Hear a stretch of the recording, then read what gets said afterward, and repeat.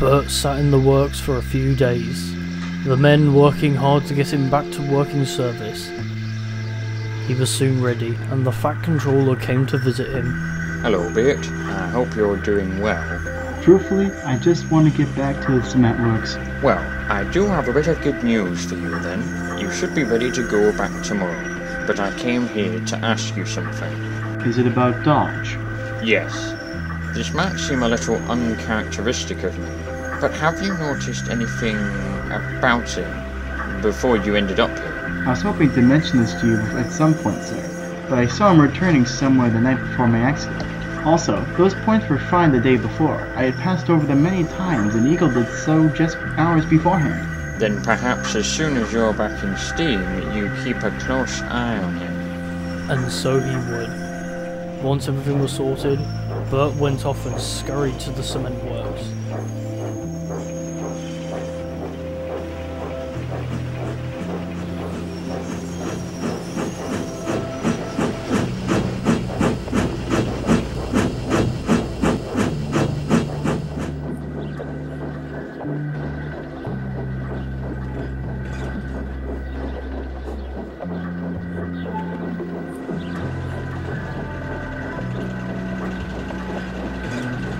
When he got there, things were surprisingly running smoothly, but Dodge frowned when he saw him arriving.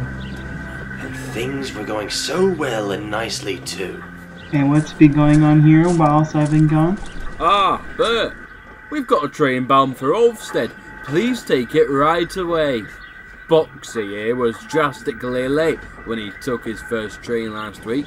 Had to get someone else in to do all the trips. The workman scoffed as Dodge started to get annoyed. Bert had a very smug look on his face and quickly steamed away.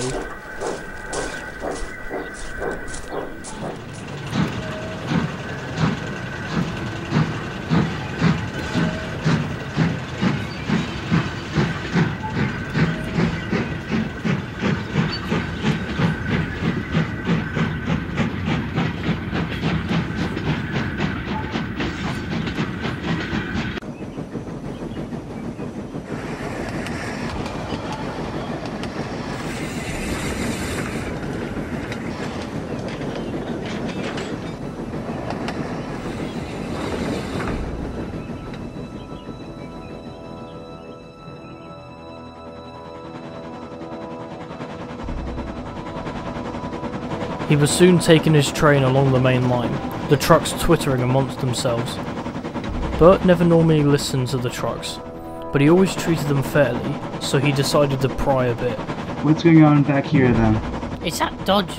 He treated us awfully. He also went off in the middle of the night with one of those vans 2 nights ago. Wait, 2 nights ago? Yeah, he came back a good few hours before dawn. He was clearly in a hurry about something. Don't know why though. That's odd, because weren't there more stolen equipment 2 days ago? The trucks, rather surprised with Bert's sudden change, quickly spoke amongst themselves again, only for one certain truck to break the silence. I watched him at Kilsthorpe Road. He thought Nate was awake, but I watched him go good towards Vickers to me a van. I thought I spotted you on my train, Pierce. Tell me what. The old truck told Bert everything, and by the time he was done, the red industrial tank was almost in pure anger. Guys, did I just make friends with a steam engine? I suppose. Woohoo! Or did it? On his return, he was to go back to Kelsthorpe Road and pick up some extra trucks that had been dropped off.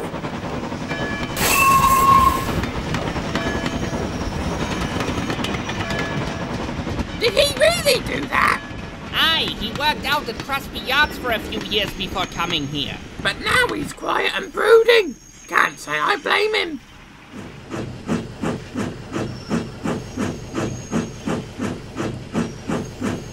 Bert was slowly shunting his train together for the cement works when there was a familiar whistle.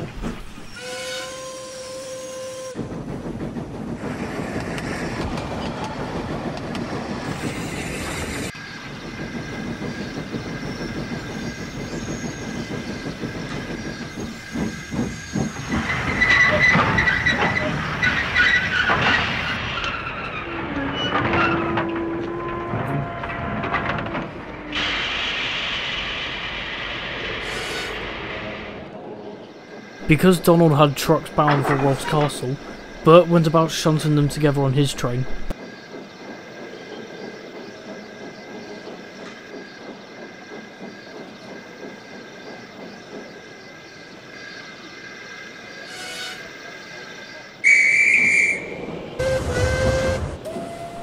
Once Donald soon left the section, Bert followed not long after, dragging his long train off and onto the cement works.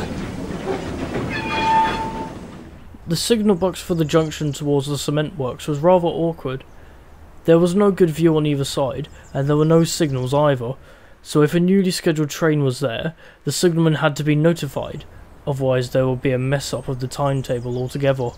But this time around, it would be a lot worse than just the timetable being thrown out the window. Because Bert was running slightly late after collecting the wagons from Kelsford, Dodge was to take the next load up there himself, where another engine would take it from there on out. But they both were heading for trouble. Come on, lad. Being sulky isn't going to help anything. That little runt caused my accident during the trucks, and you're telling me to be happy about it? Oh, for crying out loud. Both crew and engine were so distracted that they didn't hear Dodge coming towards them. He was rushing, and wasn't looking where he was going either.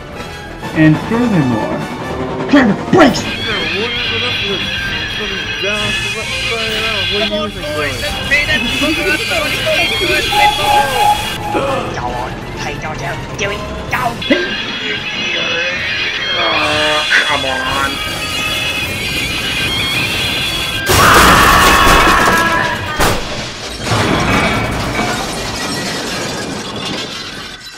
Oh, my frames. Oh. Your frames are my axle boxes. Shut up, Mason. You smashed my friend! No! The Fat Controller heard the news and made his way to Rolf's castle right away. What happened here? I watched that Bert run into me. He wanted to derail me. Don't lie, you didn't have a clue. Sir Topham, I will admit I heard nothing from that cement works about that diesel coming. I was aware of Bert, however. That's all I needed to hear. Huh? Sir? You! Me? That lines up with what the men at the cement works told me. What's more, is you also thought we wouldn't look in or think about that van either. The Fat Controller gestured to the old LBCR van that was behind Dodge, and the grog began going pale. That would explain why the tools and equipment were found at Barrow, because you took them on your run to Vickerstown only to drag them on to Barrow during the night when almost no one would have seen you. Bert started to grin. And I'm guessing it was also you that caused my accident to do this while I'm gone. You know I was awake that night, didn't you? Rubbish! I was... You can lie as much as you want, but I've spoken to enough witnesses to know the truth of your sloppy done plan. As soon as you're back on the rails, it's back to the mainland for you. It's couches like you that give diesels a bad name. Our Dennis and Daisy have proven this. The branch line's traffic got delayed and some services cancelled to get back upright. Bert was soon dragging the stricken diesel to Kelsford Road and watched him take it away on a goods train for Barrow. The cement works was closed for the rest of the day, and Bert was allowed to join almost everyone else at Tidmouth. I should have seen the look on his face when a Black 5 came to drag him away. Phew, good riddance to another nasty little box. I swear, if we get another diesel in the future, they'd better be nicer sorts. Then you'll be glad to know that the cement works were threatening to sue British Railways, but they handed them the money before they could even reach their lawyers. The sheds burst into a ruckus of laughter and a few whistles. However, this means that they have enough money to buy an engine themselves. Does that mean I'm not needed there anymore, sir? Not in the slightest, Bert. You'll be staying there for a few more months to show her the ropes, but I'm certain the pair of you will get on. She'll be arriving next month, and I'm sure you can manage things there in the meantime. Well, of course, sir. But, sir, what about that rotten diesel? I got told he's been sent to Tinsley as far as I know. There, he won't be able to cause any more problems for anyone. There was a mumble of agreement, but soon followed up with a majority of smiles. Right then, if that is all, I must go and attend some important business. Good day all. The Fat Controller left, leaving all of the engines very content, but there was something that none of them could figure out. Why was Dodge stealing tools and other equipment from the cement works? And why were they at Barrow? Maybe there was more to this plot than meets the eye.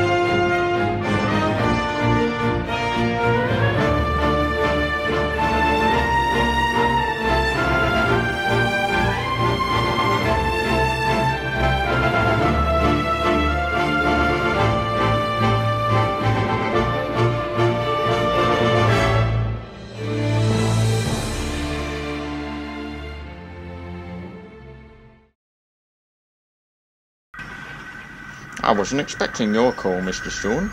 I wasn't expecting to call you either, to be honest. We didn't realise that he would be ready today. Just doing our last checks and he should be ready for service.